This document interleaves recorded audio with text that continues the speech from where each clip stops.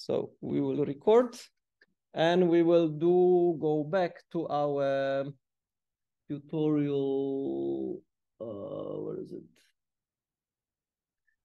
No, yeah, I don't have the tutorials. So let's open it.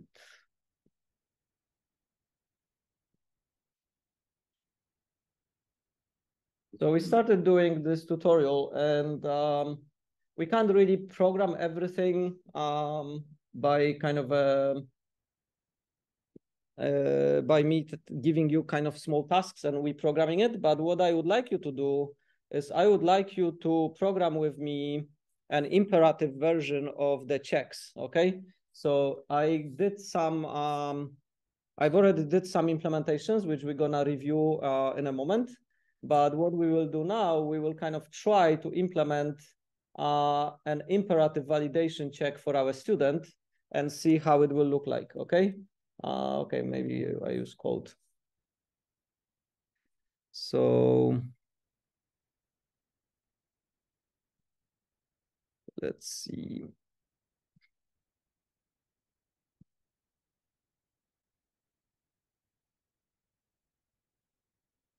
Can you read it?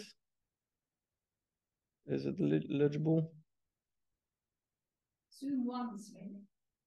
So let's zoom it a little bit, okay? And then what we have a number of, let's imagine that we have a number of validation classes, right?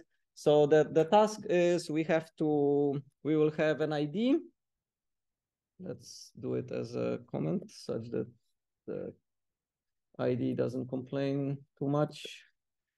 Okay, so we have an ID and this one is a number.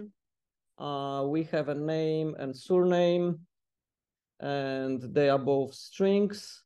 String, and it has to be at least 2 characters, capitalized, and only letters. And then this one is the same as above, but 4 cars limit. And then we have age, and age must be a number in a range. This one needs to be unique. But unique we don't do for now because we have to have a database reference to check what we already have, right? So we sort of we have to do it, but we're not doing it now. So we're only doing the validation for those things. So let's imagine that we have to do the validation and we would do it in some sort of imperative programming language. So what we would do is we probably would have a couple of functions. So we would have a function is like valid ID, and then we would pass a string. This is a pseudocode, so let's continue with the comments, okay? So I have, let's kind of use Golang, for example. Okay, let's use Haskell. We don't want to be playing with the syntax so much, so we get confused. So let's use Haskell, but let's kind of try to think like in terms of imperative programming. So we would have a function like valid ID, which would take our string, right? So it would take a string, and it would return a bool telling us, is that a valid ID, right? And then we would have the same for a valid name, and then valid name would take, so this function is quite easy. Valid name, so let's say, because we're using Haskell, we can close this because it should undefined, then valid name. Valid name is the same. It takes a string and it gives us a bool, and then a valid name has a couple of things to do. So valid name takes the string as an argument, and then we have to do a couple of things. So we have to check if it is at least 2 characters, right? So we have to say if length of string is more or equal to, then we good, right? Else we not good. So maybe we convert it again and we say if it's less than 2, then false, else we are good, okay? So then we would say else and then we have to do the other check. So we've checked this. Then we have to check is capitalized. So let's imagine that we have a function is upper, which Haskell actually has. So we check is upper head of string, then we good. But you see the pattern, like it would be nice to have the false first such that we can quit and then do the true path afterwards, right? So we say if is upper, if not is upper. So we would say something like this. Then we say it's false. Otherwise we good, right? So we need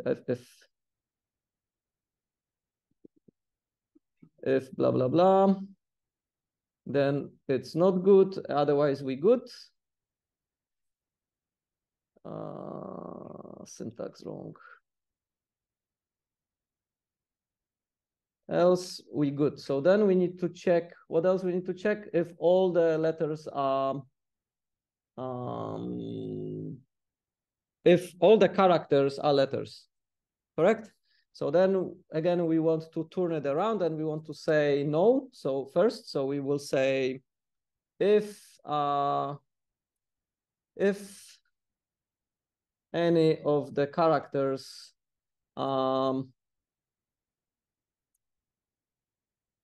is so not this letter for our string, then false, else we are good. Is that correct? Pseudocode, the syntax doesn't have to be perfect, but we have to check if it is a string. Yes, it is a string because we're passing it as a string. We have to check if there is at least 2. We did that. If it's capitalized, we did that. And if it's only letters, we did that. And then we say true. So we've done that. And this code is quite ugly already, right? So we have kind of a 1, 2, 3 level of nesting of our ifs. It's kind of the complexity of analyzing, like what is true, what is false, is, even though we try to make it kind of simple for us that we have this exit kind of first, it's still a little bit ugly.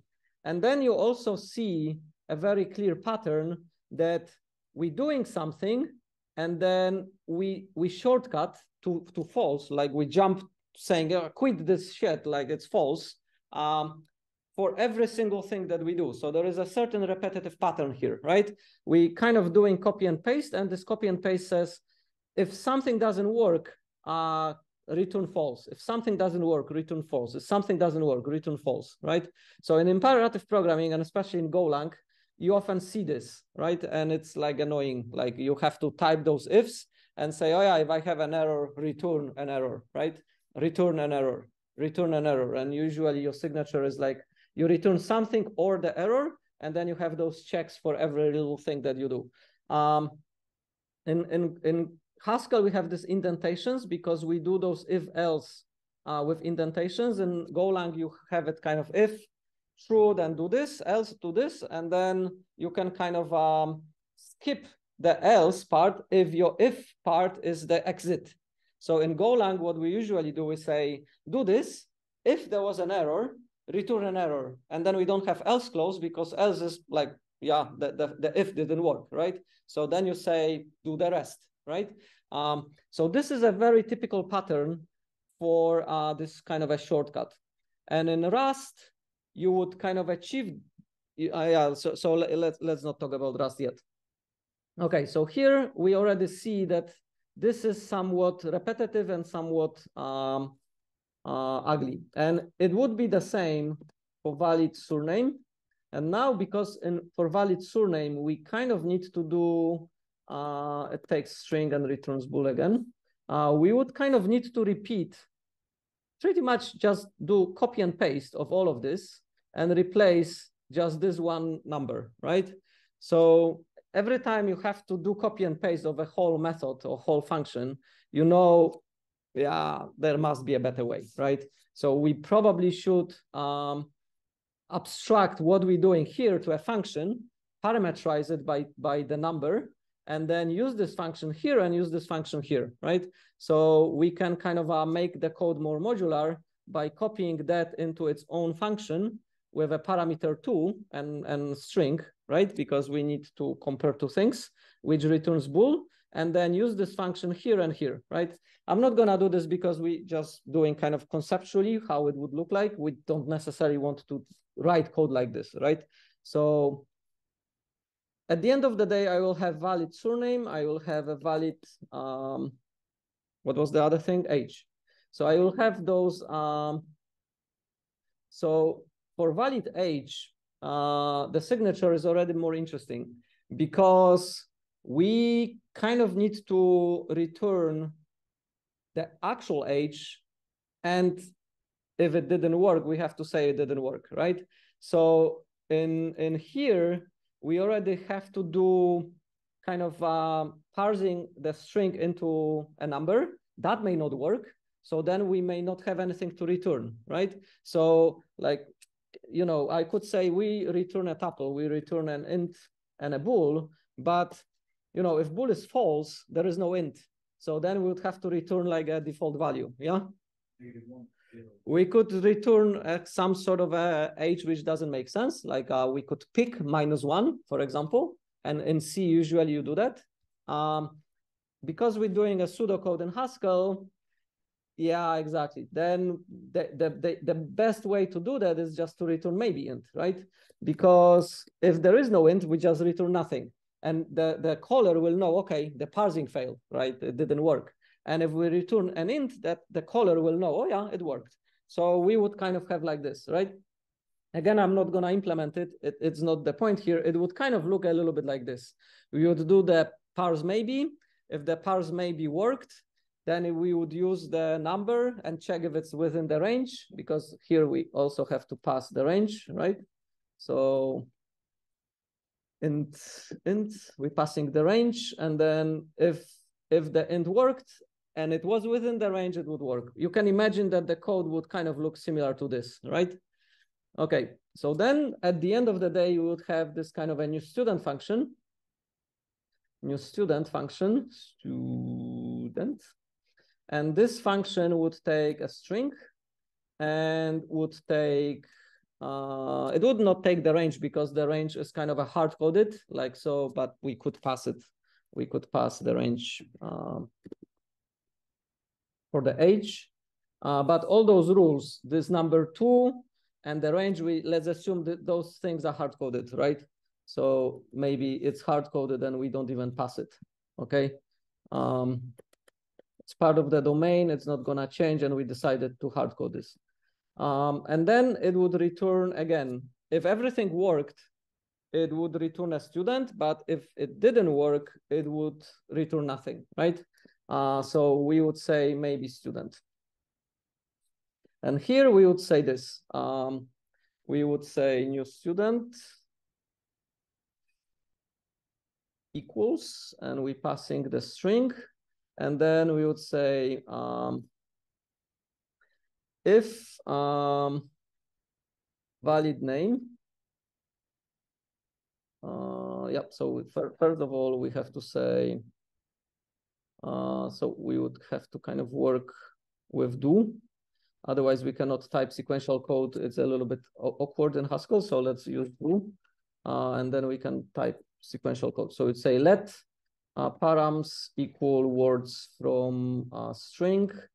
Before we can do that, we also would have to say if length of string is less than 4, we don't have enough tokens for ID, name, surname, and age.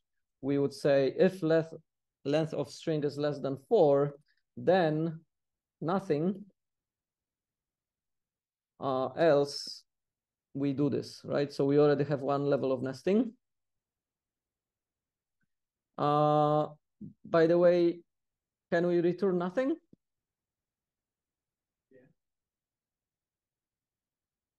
Yes. We can return nothing because we have a return type maybe student. Perfect. So then we would say, okay, we are good. We have 4 tokens, so let's parse them. We have params, which are our tokens, and then the params 0 is the name. No, it's the ID. So the name is this guy. So first, let's check ID. So if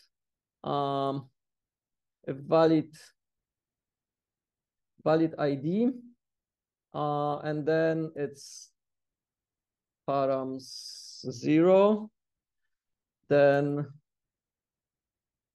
if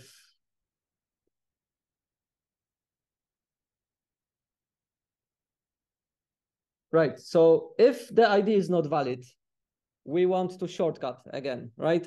So again, let's twist our if statements, same as we're doing in Golang, and say if it's not valid ID, then we return nothing.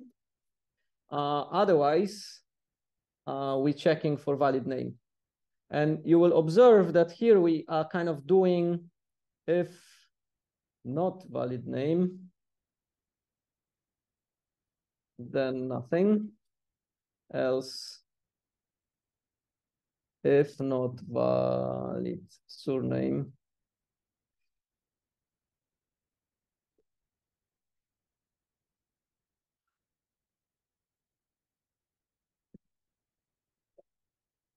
params 2, then nothing, else if not valid. What was the last one? H. And that would be params 3. Then nothing.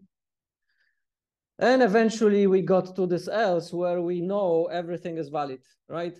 So then we just say, yeah, finally we got the student. So we say just, and then we say student, and then we say params 0, params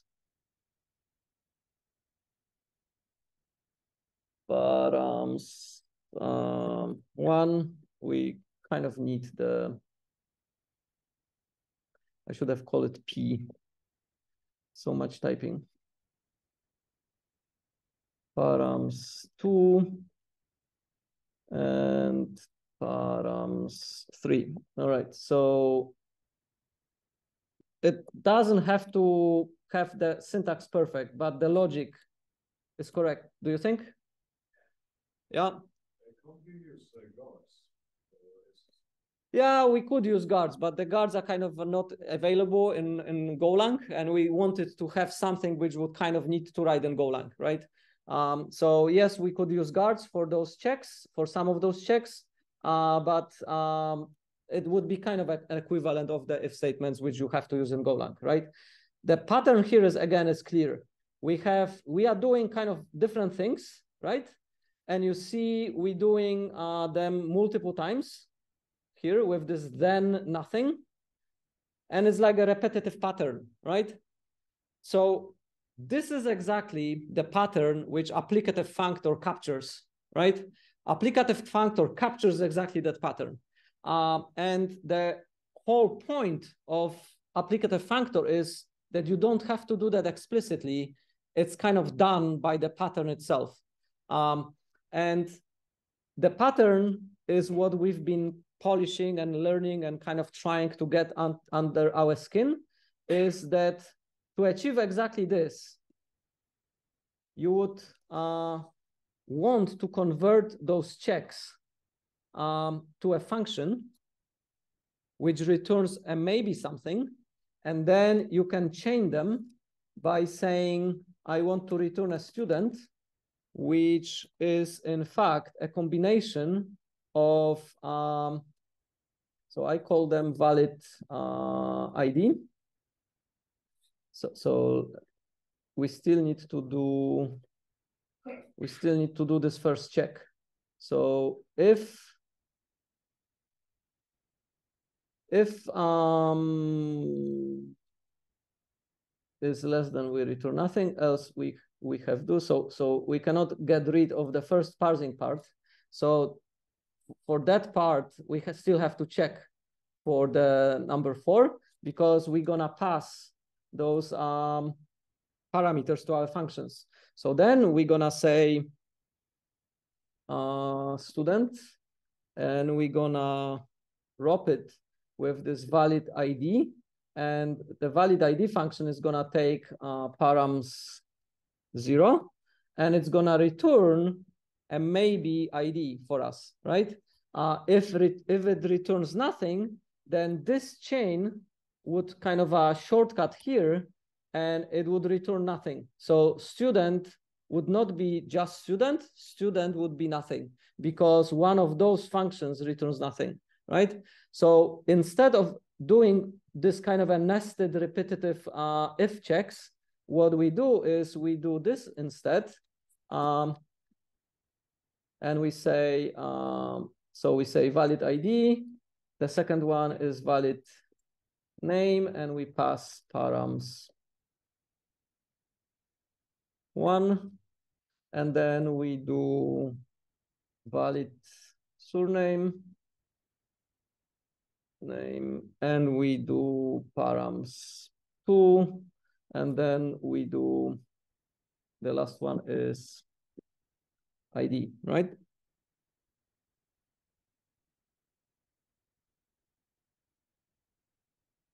So if you see code like this, a repetitive code where you're kind of returning nothing because of kind of a shortcutting, you can almost always turn this code into code like this, which is so much nicer to deal with. Yeah. Yes, good catch. Thanks. So we have H as the last one. So if we watch this code now, we can see that this code is much more modular. It's much easier to read. It's much easier to maintain. It's much easier to check the validity of this code than kind of going, yeah, what are this? Like, have I missed not somewhere, right? If you miss this not, the logic is wrong, right? Here, it's much more difficult to make errors, right? Like you check this, it's like, you know, looks good. I don't have to be very specific, like I'm not gonna miss a not in here.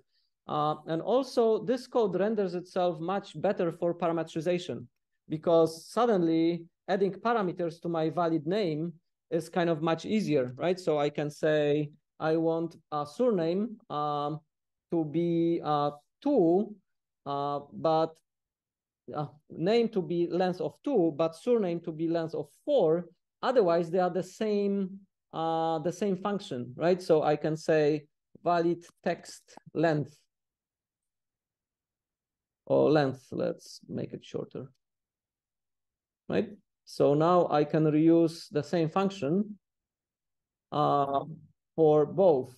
And if we kind of trying to do that, we can also combine functions, because now I can combine 2 functions together, and I can check for length and for capitalization, and I can make the code even more modular, right? Because in here, I'm checking, like I'm repeating, if we parameterize this, we make it monolithic, because I cannot decouple checking for length and checking for capitalizations. But if I have 2 functions, one checks for length and one checks for capitalizations, then I can compose it, right? And functional programming and our programming approach is to make things modular and composable, such that if I can avoid checking for capitalizations, I don't. But if I can just call this function. If you have everything in a single function like this, then it's kind of monolithic, and modifying it is much more tedious, right?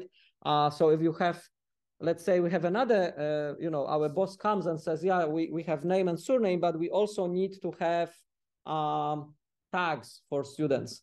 And tags don't have requirement for capitalizations. They are actually all lowercase, right? Then you have to check for that. And then checking for that is another block of code. And if you did this, like here, monolithic, then you would be copying and pasting and removing some things, right? Instead of composing functions. So just kind of a heads up. If you see pattern like this, don't write this kind of a nested if statements and kind of indentation going to hell. Rewrite it using applicative into something like this, right? So that's the first thing. That one is relatively straightforward. All you need to do is you need to turn those functions for valid names and so on into maybes, right? Because all of this requires that valid ID, valid length, and valid age return maybe something. That's all. And then it will nicely compose, right? So as I said, in Rust, we kind of have code like this because we use the question mark and we use this shortcut to kind of return a result. So if your function call returns a result, which is the same type as your actual calling function, then all you need to do is you have to add a question mark. And if this question returns the left side, if it returns an error, then the code will stop here and it will jump out and it will return you this error to the caller, right? So Rust already has a mechanism to turn code like this into code like this, right? In specific circumstance. Golang doesn't have that. In Golang, you actually have to write code like this. In Golang, we write it the opposite way, right? So we say, if it's not valid, return an error, and then we don't have an else clause. And then you say, if the valid name is not valid, return an error, and so on, right? And at the end, you will kind of do this, right? So Golang code will look exactly like this, but without indentation. You just don't have the else, kind of you flatten the else. That's also a pattern. If you can flatten the else, you should. So if every time in your code, if you have if statement, like in the imperative code, like in C or C++ or Rust, if you have if something, do this else, do this, if you can remove the else, you should remove the else. You should kind of flatten the indentations. So in Haskell, we cannot. We have to have both. We have to have then and else. But in most programming languages, imperative programming languages, specifically in Golang, you can avoid else, and you should. So you should not say, if my database call is correct, do this with what I got, else there is an error, right? Because mentally it's much harder to keep track of your long method and then else, like what is else for, right? So what you should say is like, if my database call has an error, return the error. And there is no else, then you go back to your context and you say, oh yeah, now I'm in kind of a good context. Okay, so is that clear? I think this is relatively straightforward, and that's the beauty of Haskell compositions, because we can compose not just functions, we can compose applicatives, right? And this composition of applicatives removes this kind of a boilerplate here. Okay, so I think this one is pretty straightforward and this one is pretty simple. The problem is that that's not all we need to do. So in our case, we did that. Let me go to the maybe student. New maybe student. We basically did that here, right?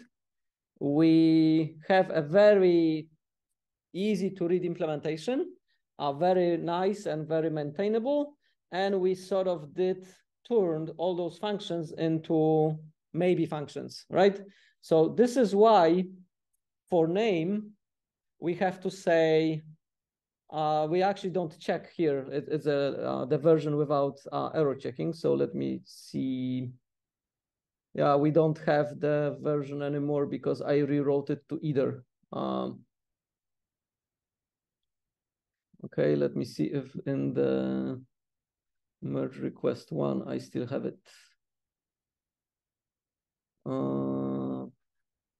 Maybe I have it.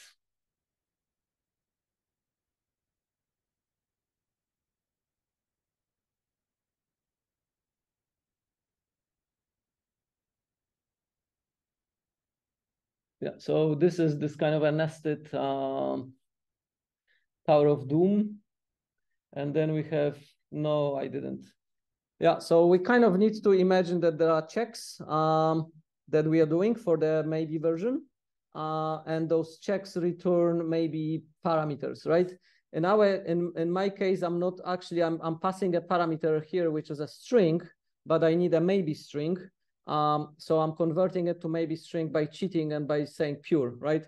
Otherwise, you would have to have this valid function here, which returns nothing if the string is not valid, or string if it's valid, right? Because for name, we need a maybe string. So here we need maybe string, here we need maybe number, here we need maybe string, and here we need maybe number, right? So this maybe number here is obtained by reading the last parameter, but I'm not doing any checks. So instead of just doing those things, you would have to kind of, implement the function which does the reading and checking, and then returns the thing. So this is the example of the code which works fine and returns as a maybe student. But the task is a little bit more difficult because we want to return the error which happened, right? We need to know why we got nothing. So if you don't care, then this is fine. This is the simplest solution. But if you do care why you got nothing, you need to pass additional information, right?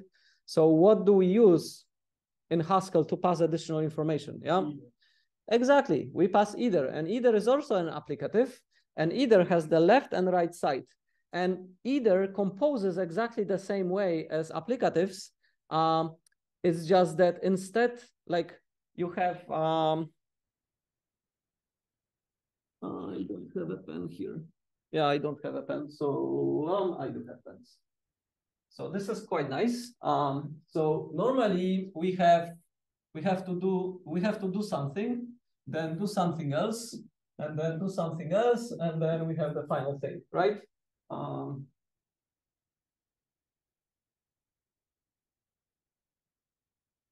It's not good.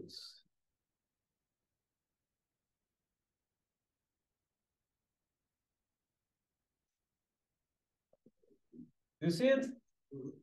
So there are kind of, you have some things you need to do. You're doing this, then this, then this, then this. And each step, the step may fail, right? And then if the step fails, if this step fails, we kind of go into the nothing branch, right? So if this step failed and returned nothing, then we don't care. We go into nothing branch, and then we return nothing, right? If all the steps completed, then we return something. We return just right. So it's the same with Golang. Like if we're doing this, if there was an error, return an error. Otherwise, do this. If there was an error, return an error. But we have to do it explicitly, right? Here it kind of composes nicely.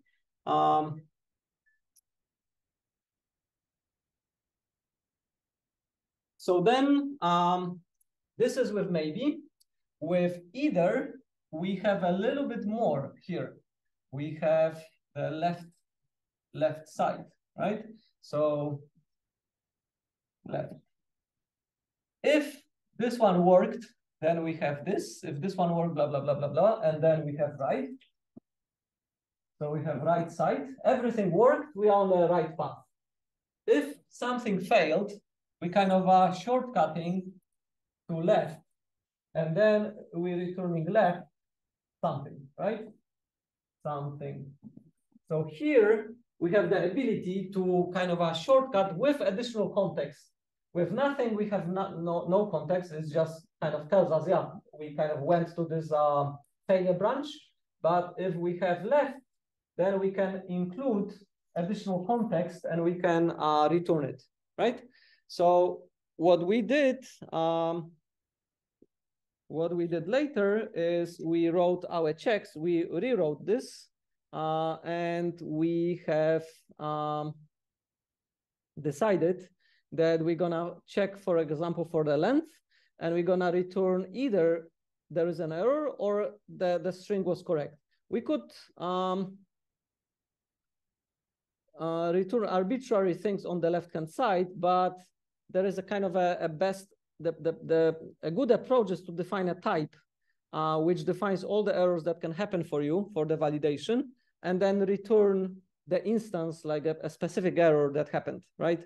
And then the errors, you can see you don't see it, but what I did initially, I had errors like this. I had errors like, I show you. I had an error like error. The prefix is just a convention, because in IDE, if you start typing error, then it will show you kind of all the hints, right? So it's kind of nice to prefix it with something that makes sense for you to work with. If you didn't have a prefix, then you need to remember all the names of your errors by heart, right? It's a lot of typing. Maybe you should prefix it with error. So anyway, if you have error name too short, and I had error surname too short, right? And then I had error name not capitalized, and I had error surname not capitalized. And then I thought, shit, there is some repetitiveness of my errors, right? Those two errors are kind of almost identical, right? And those two errors are almost identical. The only difference is it the name too short or surname too short, right? So then if you have a repetitive code, if you have to copy and paste, then you know you just have to abstract it away and have a parameter, right? So that's what I actually did. Like initially I wrote all the errors like this, and then I said, yeah, that kind of smells. So then I have error too short, and it says, what was too short? Was it the name too short, or was it the surname too short? You know, maybe in the future I will have tags and they may be too short, so I can contextualize the error with additional information, right? Instead of having errors like this. So that's what I kind of ended up refactoring it with. So then we have errors like this. It probably is a good idea to shorten it and say error.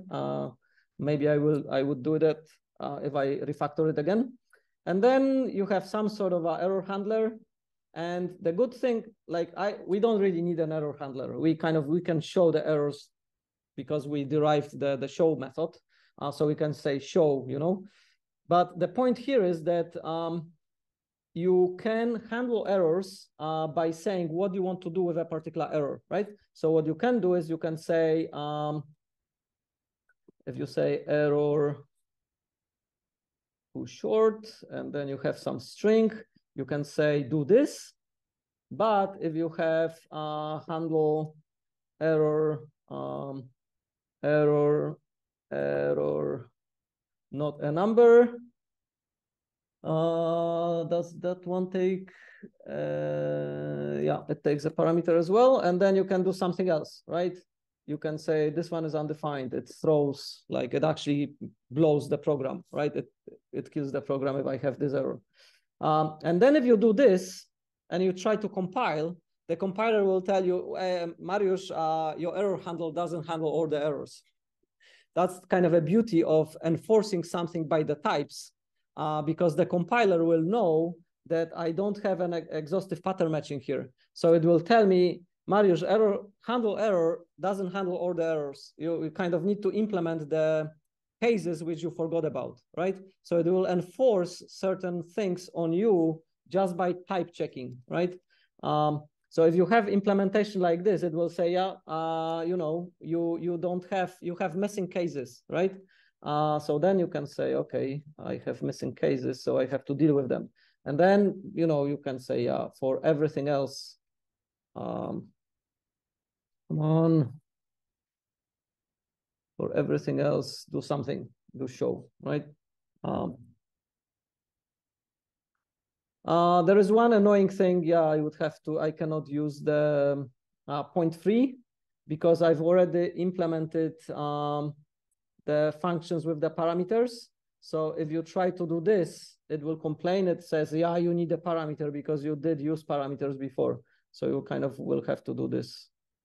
There are some small annoying limitations of Haskell as well, not as with other programming languages, but they are too. So this one annoys me, right? So if you started implementing your function with a certain number of parameters, then you cannot switch to 0.3 suddenly, right?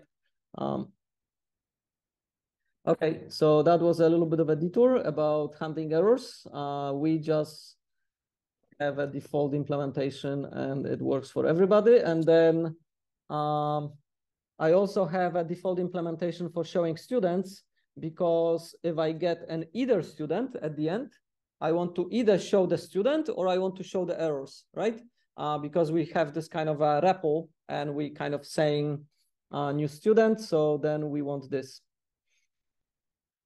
Okay, and then we basically have our new maybe student with errors.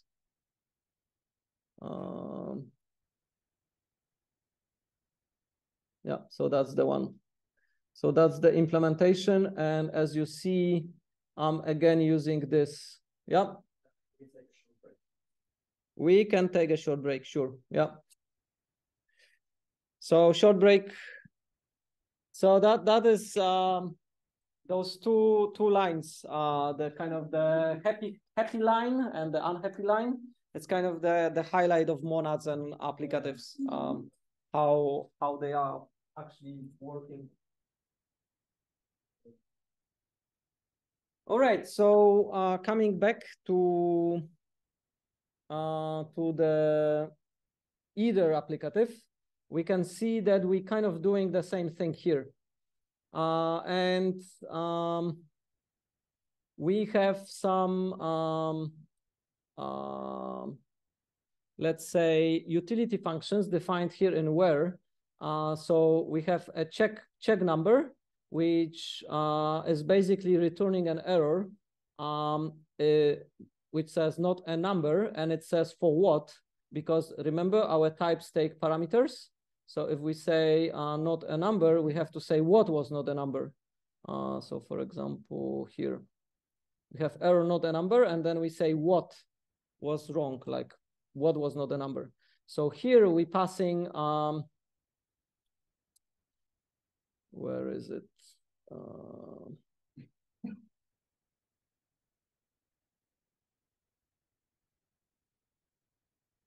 So that was maybe student. We have a function check is if something is a number, and then we pass the what, the kind of what we want to combine with the error, and we pass the string which is supposed to be the number.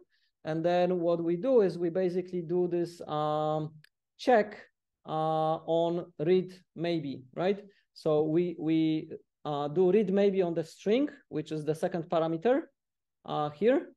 And then if the read maybe is correct, then we are passing it into a maybe function, which has the default value, which is this one.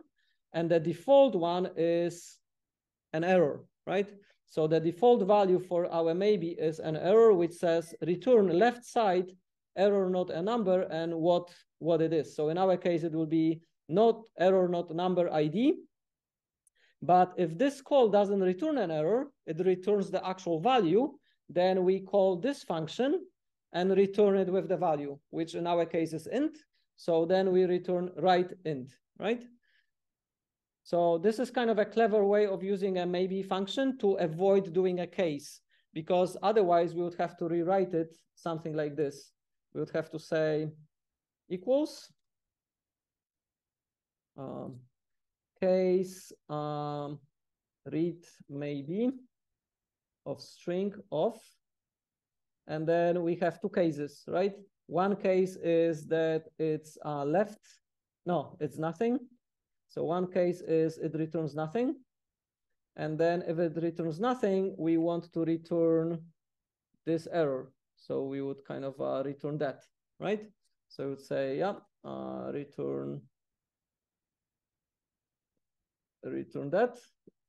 Otherwise, we are returning a maybe int, right? So here we would say just a number n, and then what we want is return right n. So instead of writing a case like this, I mean, you know, if you look at the code, is this code less or more readable than this one? Kind of the same. Maybe for you, even this one is more readable, right? But in some more elaborate cases, you may prefer this maybe function. So this is a maybe function which takes a default value, if this one returns nothing, and calls this function on the value which this one returns, right? Yep. How do you the return value? Yeah, by magic. How do you know if it's a validation error? No, so in this case, it's just a single check. So we're only checking if it is a number. So we're passing it a string and saying, can you parse it into a number? And then if you can, return me the number, right number. If it's not, give me the error. Yeah, but the problem here is that maybe read is not a either. It doesn't return an either, right? If it was returning an either, we could just compose it directly. We could just, like in our usage, we could just use it directly. But because this guy returns maybe, and we need either, we have to have this type conversion. Oh, you return both, kind of. No, we have to return either. Yeah, but read returns maybe. Yeah, so either is its own type. Yeah, either is its own type. Okay, yeah, that's right. So here we basically converting from maybe, nothing and just to left and right, right? Yeah. Can you have right? You can have right nothing, yes. So if your either is between some validation error and maybe int, then you could return nothing. That's right. But then on the right-hand side, you would have to have maybe int, right? So, and sometimes you want that. Sometimes you want kind of this nested thing. But in our case, we don't. We want to get an int such that we can compose the student because we want to pass an int into the student constructor, right? So yes, this is an equivalent code. I can leave it here.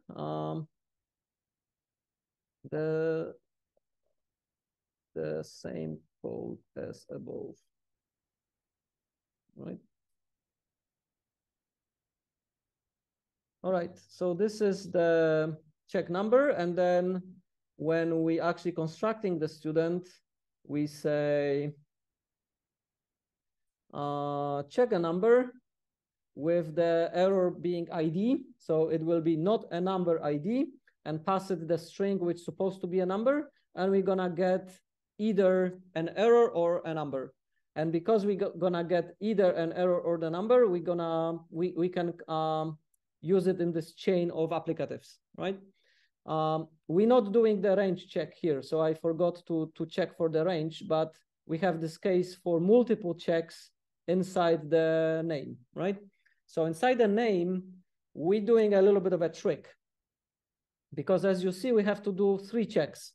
We have to check if the length is 2, we have to check if the name is capitalized, and we have to check if the name contains only letters, right?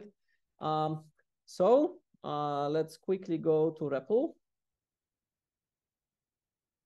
So if I have so normally if we were to write it in a kind of let's say imperative code, we would say if, like, we could compose those 3 functions, but we would have to pass the parameter and the other parameter 3 times, right? So we could compose them by applicatives, but we would have to pass the parameter 3 times and then compose them 3 times, right? But there is this kind of a neat trick. So if we go to REPL and I have a number, let's say I have a number 100, and I have to add something to it. So let's say we need to do this. I have a number 100, and then I have to add 10 to it. I have to multiply it by 2 and subtract 50. Okay, so we want to do 3 things on one single parameter that we are passing, right? So one way to do that is you would say a equals 100, what are we doing? Plus 2, plus 10. B equals 100 times 2, or C equals 100 minus 50, right? But again, you see some repetitiveness, right? You kind of see this parameter is repeated 3 times, and I'm kind of doing something on it, right?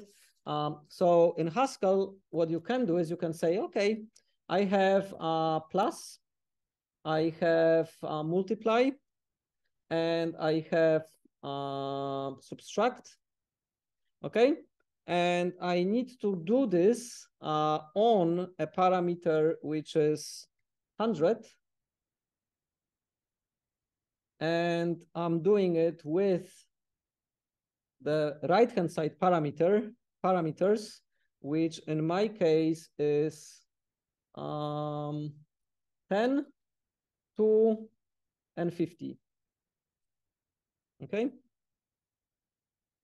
So then, if we do that, you see that I am constructing 3 functions with the parameter 100. So if we do that without the last part,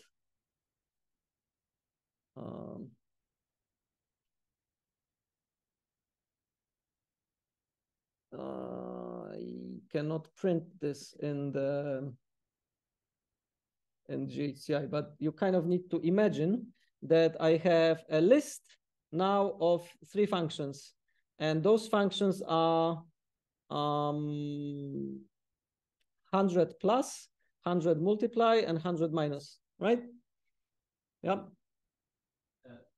In that case, isn't that just more characters almost than the original thing, and like harder to read? Yeah, you may kind of say that, but the whole point, like if you were to multiply the two, if you were to do those 3 operations, you would write it like this, right? Yeah. That would be much simpler. Yeah. But sometimes it is actually simpler to do what that mechanism allows you to do, right? So let me finish this, and then I will show you how I used it inside the code. So here you have 3 functions which are kind of waiting for a single parameter. And if you, so now if I compose A, I compose A with a single parameter. So who, for example,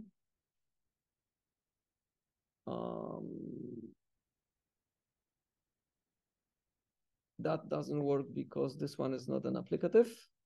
Then you're gonna get 100 plus 2, 100 multiplied by 2, and 100 minus 2 in kind of a single pattern matching as a single list, right? So then what you can do is you can actually pattern match A prime, B prime, and C prime, and kind of do something like this, and then you have A prime and B prime like what you wanted, right? So instead of doing 3 assignments in 3 lines like this, you can kind of compose the operations and kind of do the pattern matching at the end to kind of extract what you really wanted.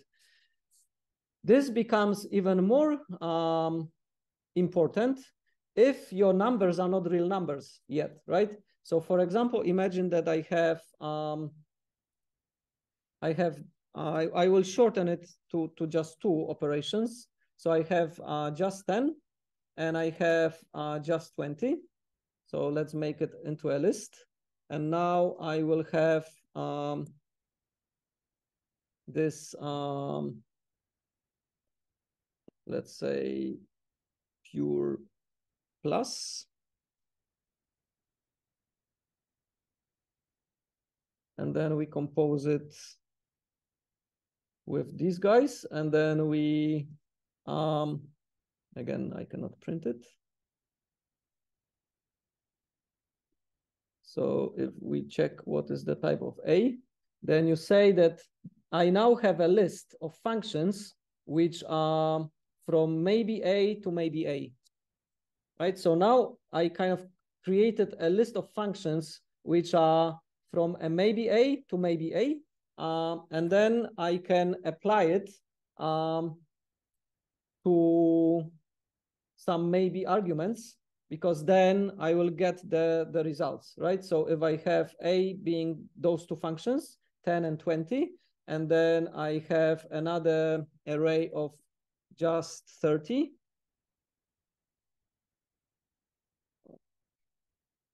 I can compose it with my A, and then again, I'm getting lost with those.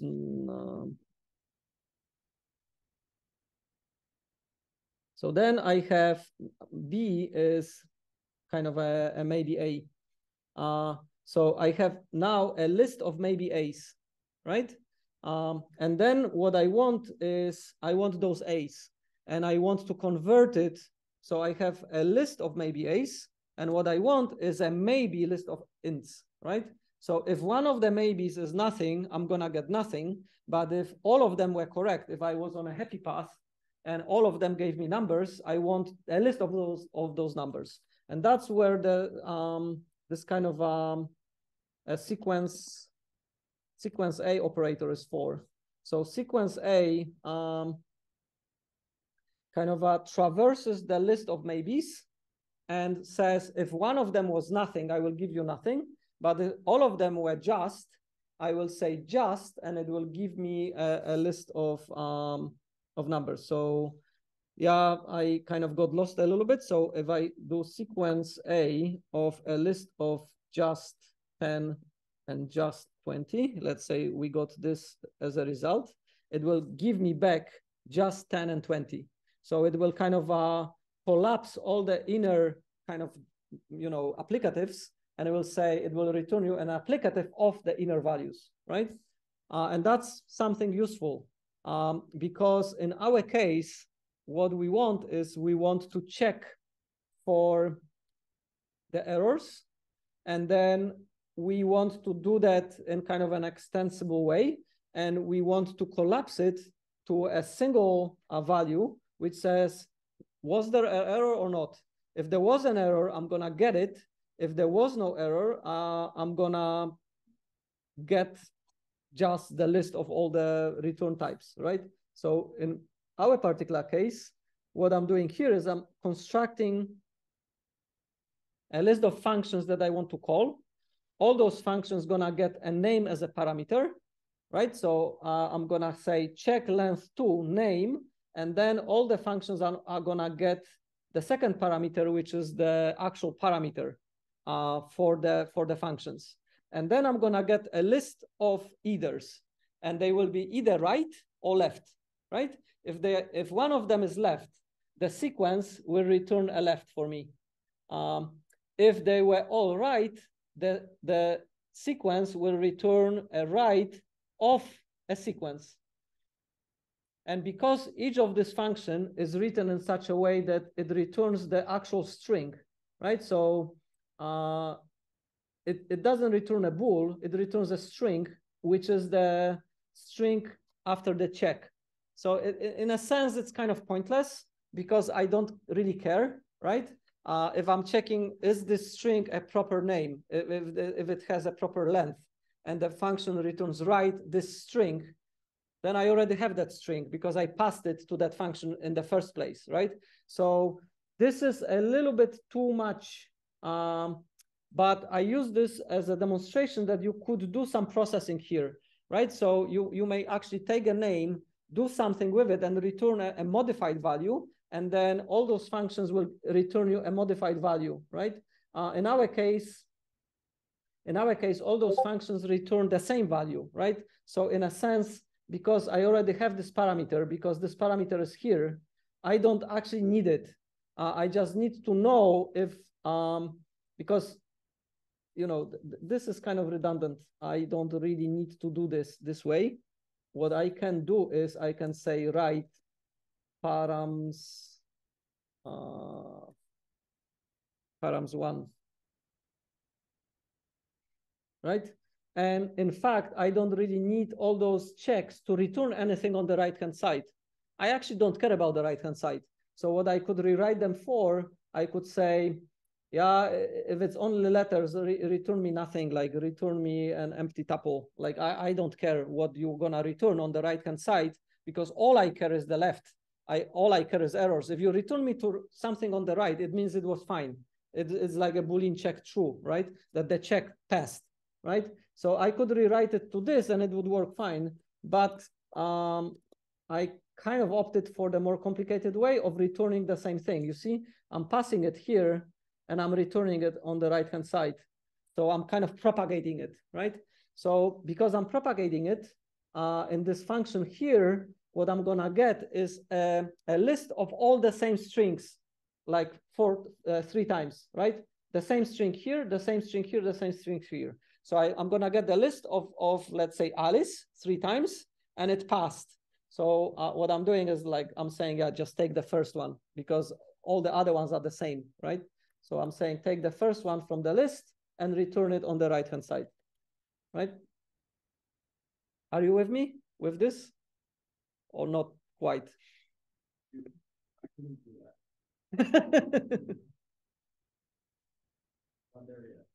that. All right, so you can kind of study it a little bit at home, right?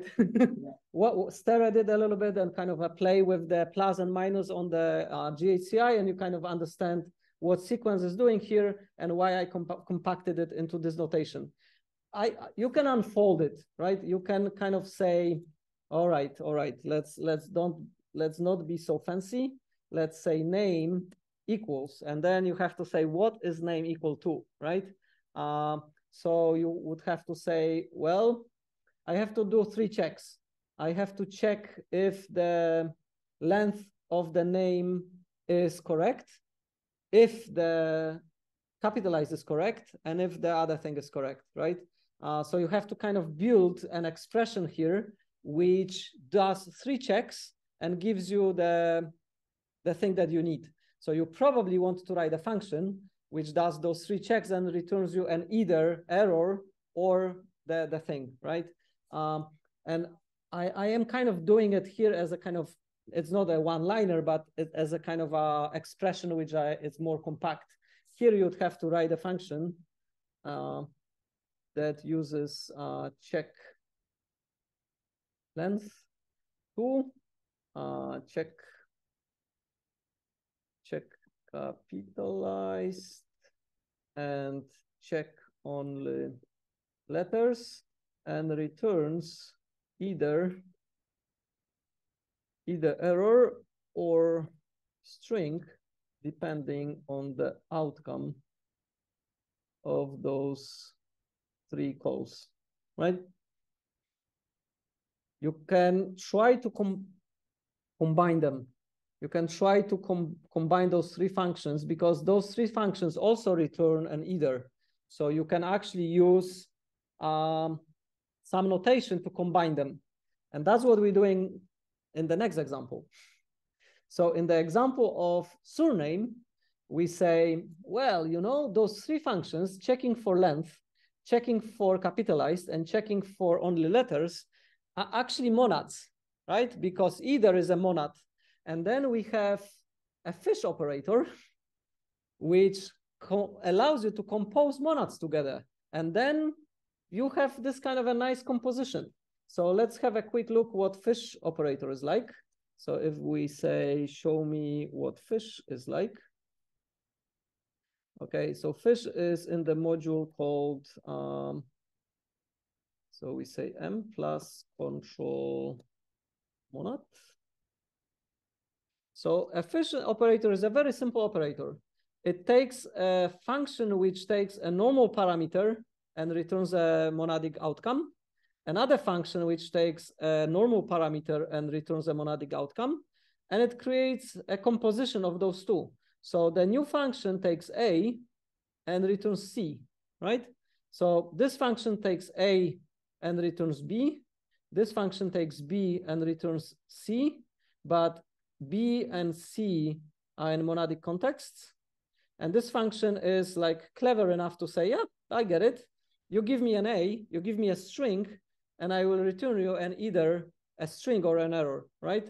And we have check for length which takes a string, which is a normal string, and returns the either. We have check for capitalized, which takes a string and returns an either. And then we check for, what was the last one? Is all the characters are letters. So all of them fit that pattern, right? So because all of them fit that pattern, it's great, because then I just use fish and say, yep, I have this one function which checks for length.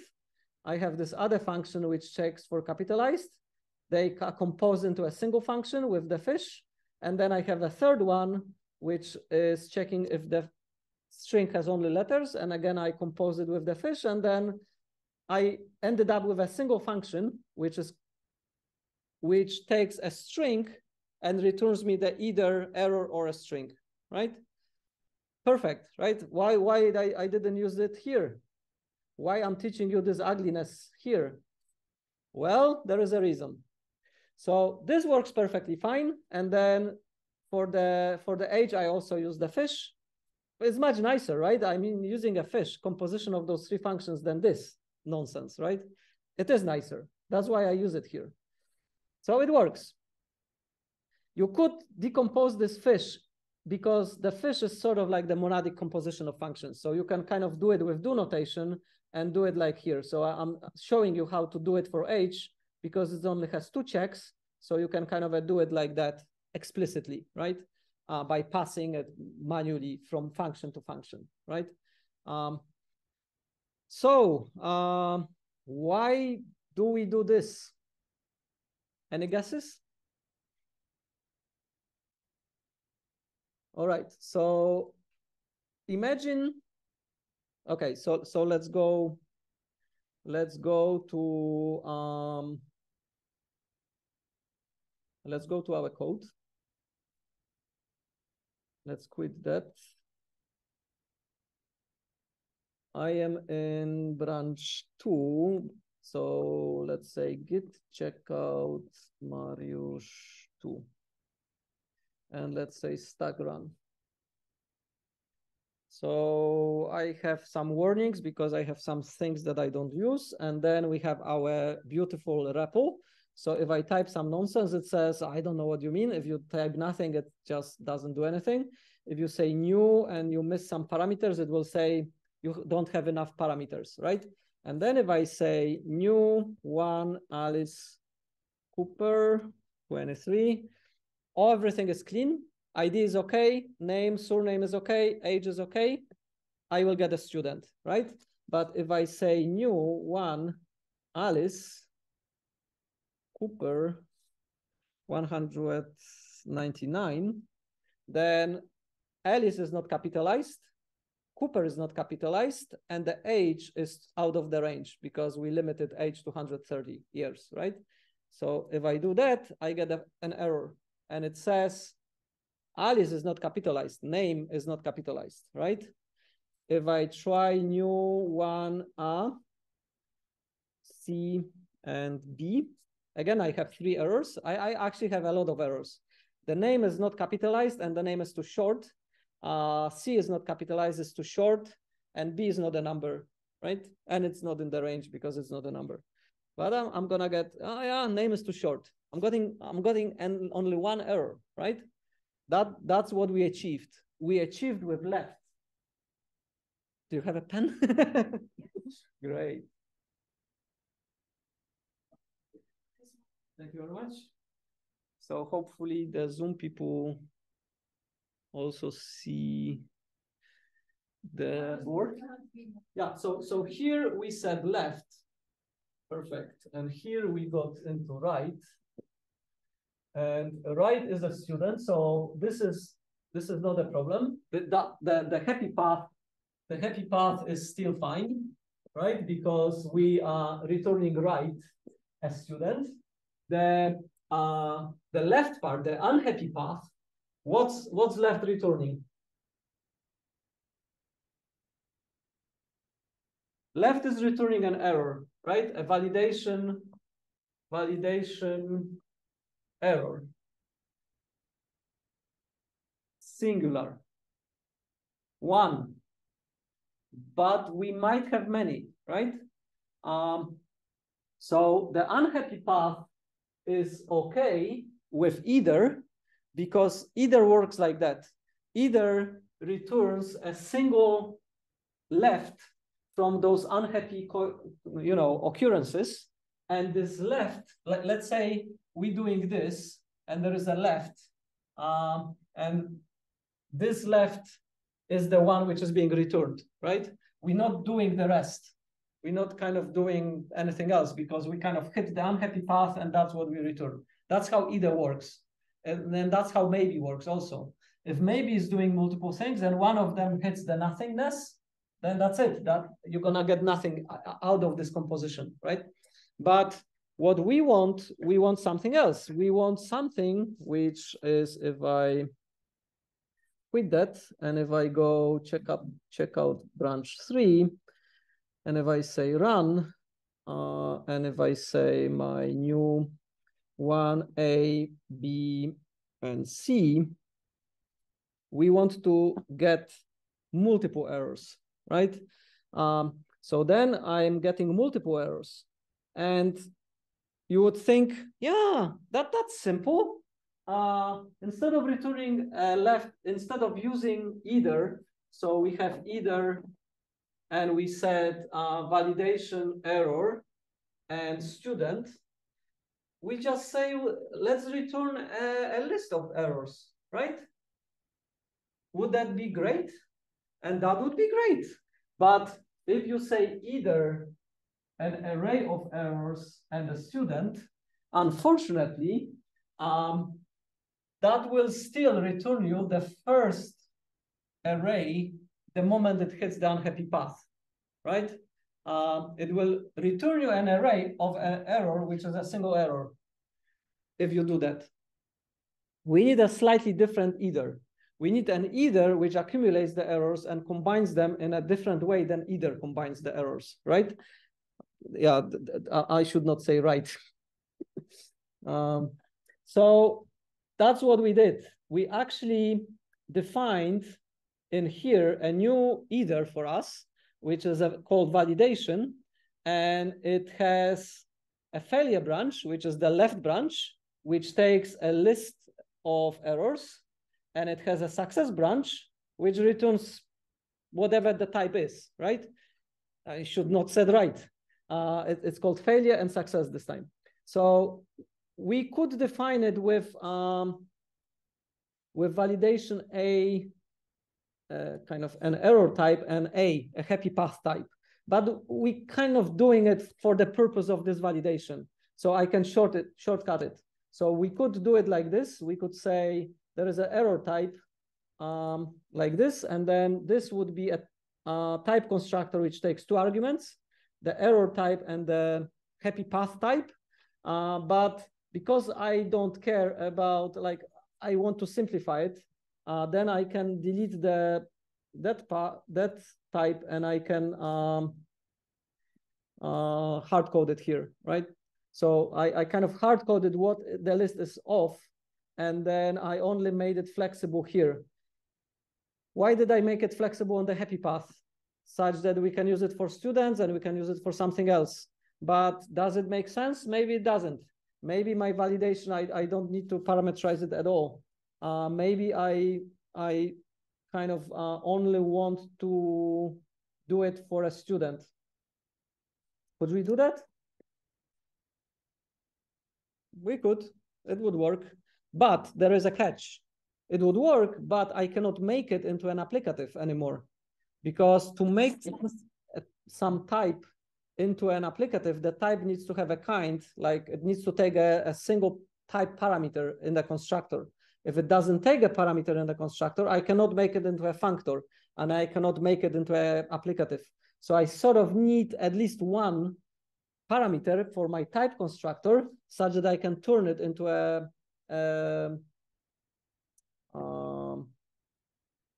applicative and a functor. Why is that? Because when we say, so remember, for example, for applicative, I am able to do this, right? So I have my type, on this hand side, but what I need on the left-hand side. So my type with the value, let's say, is a type with a student, right? So I have my signature is type of student, but if I have type of student here, this doesn't make sense because I do need to have a function here. So I have to have kind of like a student to student or something like this, but this signature is not like this anymore. So that's why I need a generic type here such that I can stuff a function in my T. If I don't have this parameter, like if I have a fixed type of student, then I cannot kind of put a function into the place of a student. And I do need it for this to work because this means take a function from this T context and apply it to the value from the T context, right? And that doesn't work if I cannot put a function in here. So to be able to put a function into my T context, I do need to have a generic type. I need to have a T of A, not T of student. So that's the constraint that when you want to make something into applicative, you have to use a generic type because at the end of the day, you should be able to put in a function in there. So that's what we do. We have a generic validation type of A. We have a success with this A, and then the failure branch is fixed. And then we define a semigroup. And that's basically the fancy add-on of what we did. We basically said, if I'm combining two validations, which are errors, and we know the errors is the list, then the result is the concatenation of those two, right? So if I go, if I go to my GHCI again, so we're gonna quit that. We go to GHCI, and if I have a list, of 1, 2, 3, and I will combine it with 10, 20, 30. It will do what I expect. What would you expect? Yeah. 1, 2, 3, 10, 20, 30. Exactly. So watch this. Now I have left. I have either a list. That's the normal either, right? And the left-hand side. Okay, let's do right first. So what would you expect if you do this? The same, right? You would kind of expect combination of both. No, you're not gonna get it. The either doesn't kind of know that it's a list. It knows it's a thing, but it doesn't know it can kind of combine it like this. Either assumes it's a single thing. So if you have right and right, it kind of returns you the first one. Same as if you have right, left and left. So if I do the lefts now, so if you do left, it returns you the second one, right? Does just work though? Yeah, so with just, it will work. You're right. So if we combine just with the maybe semigroup, so if you say just has two lists and I'm combining two justs, you're gonna get what you expect. So it's a little bit strange, but it's a little bit up to the implementation. And what we did our own implementation, in which case, if I have a failure,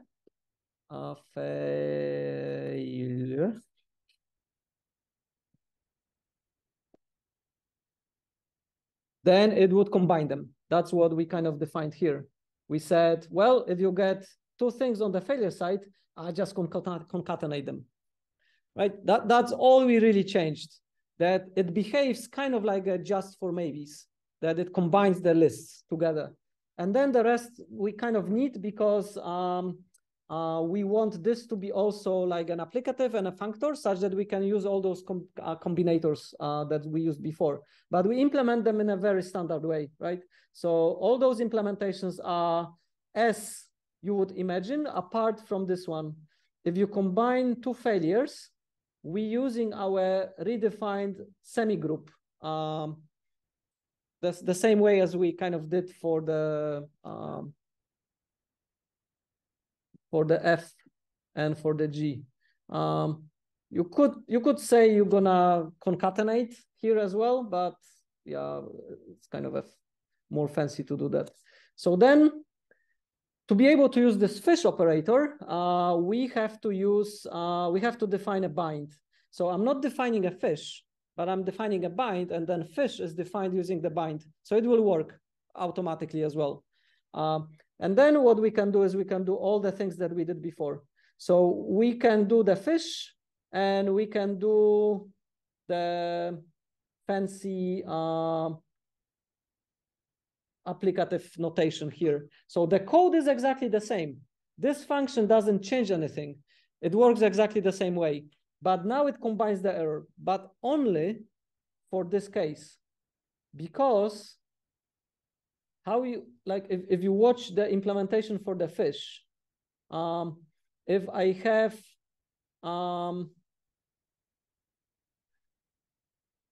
so for the applicatives, it works because it combines the errors. But for the fish, if I have a failure and it's bind to something, how I'm gonna propagate the result of the calling of the function in here such that I extract the second error? I don't have access to that because the second parameter to F is a function. So here is a function which takes a normal value and returns me a monadic context, right? So the only thing I can return is the first error. So we back to the limitation of what we had with the either, such that if I'm using the fish, I'm actually stuck with the first error. So the name is handled with applicatives, with this, and with the sequencing. The surname is dealt with the fish. So if we go back to the if we go back here, observe this. I will say new one. The name has 3 errors. Okay. It has 3 errors. It's 2. No, I cannot have 3 errors because if it's okay. Okay, let's do it. So I will say it now. It has 3 errors. New. Okay, ID is okay. The name has 3 errors because it contains not letters. It's too short and it's not capitalized. Hopefully, I don't know if 2 is capitalized or not actually. And then the surname is the same. It's too short, blah blah blah blah blah blah, and then the age. Let's say the age is fine. So I get for name, it's too short, it's not capitalized, and I got all 3 errors for the name, but for surname I only got 1 error, right? So you see that our very nice notation with fish kind of doesn't allow us to collect all the errors. It will work, it compiles, it works fine, but it only gives you the first error. It kind of gives you the error for this, that it's too short. And then, so if you want to collect all the errors, somehow you do need to collect them all. And one way of collecting them is this one, which is the manual way of collecting all the errors by sequencing the executions. But you can also do the same if you combine all those calls using the somehow combining the function calls together. But that is the limitation of the applicative. In the applicative, you cannot really do that. You cannot compose applicative calls like one after the other. You can create one long applicative call from simpler ones, but you cannot pass one parameter from a call to the next one, right?